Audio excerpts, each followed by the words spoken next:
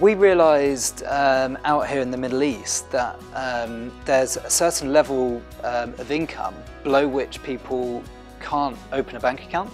So using some of the technology, the fintech innovations that we'd seen in Europe and in the West, we realised that actually we could use that technology to really solve a problem out here and, you know, benefit society in providing them with bank accounts and linking them into the financial system. So the user can sign up simply by scanning in their Emirates ID and their passport and taking an image of themselves for biometric security. Okay. And then once we have an account open, they can simply send money home by selecting send money, entering the amount they wish to send, the person they wish to send it to, and then clicking select and confirm.